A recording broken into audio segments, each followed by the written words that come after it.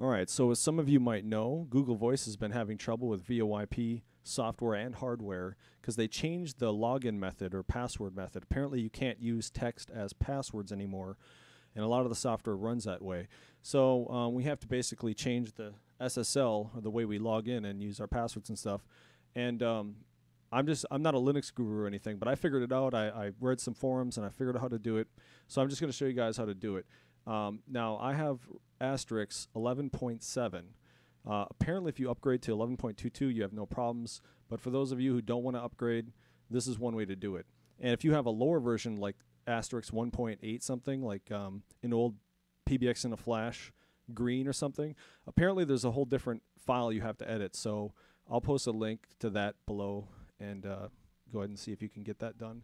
All right, so let's just get started. You need two programs. You need Putty to be able to log in remotely to your server, and WinSCP to be able to connect to the FTP and edit the file. Starting with WinSPC, go ahead and just get the host, the IP address, and there's the port 22. Use your root login and password to get in.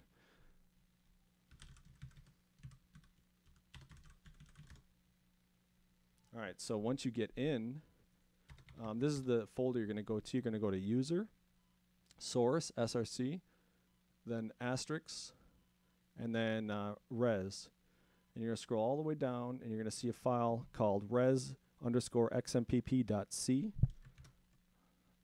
Just I'm going to right-click and hit Edit, and that's going to open in my Notepad++, which I'll just drag and drop right here. All right, so this is the line you're looking for, and I'll also paste this below. You're looking for a line exactly like this with the parentheses, SSL v3 method, whatever. For me, I already changed mine, so this is where it was right here. And you have to change it to this line right here, exactly. Basically, you're changing from a 3 to a 2-3. You're just adding a 2 right here. So you can just add a 2 and hit Control-S to save it. This is what it should look like when you're done.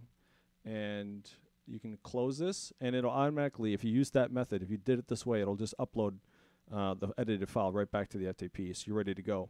Now, once you do that, you just open up Putty or however you connect to it and get to this line, and you type in, right at the root, you type in cd/usr/src/asterisk. Okay, and here you would type make right at this point. This is at the root directory of Asterisk. Make, it's going to start compiling the source code there. And after it's done, you'll type make install, just like that, and hit enter. And that's exactly what I did. And that's, you might have to kill the processes first. I hope you don't have to do that. I did that not knowing ahead of time. I killed all the processes, and how I did that, if it gives you an error there, you might have to kill the processes. And let me just show you quick how to do that. You type in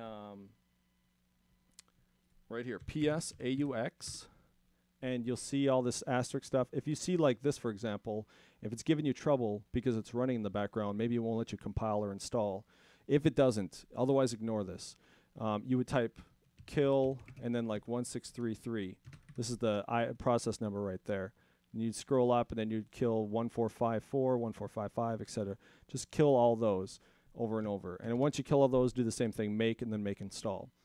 And once you get done with that, you should be able to log or reboot, which is just, you can just type reboot here. You can type shutdown-h now, and you know, get it going again. So after I did that, when I rebooted, I went to the FreePBX administrator, and I went to connectivity, Google Voice Motif, and checked out my 2 Google Voices, and both of them said status connected.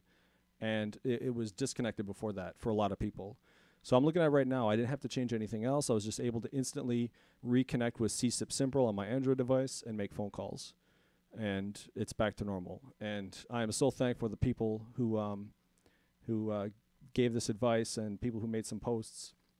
That was TENORTIM. I got that info from the pbxinaflash.com forum.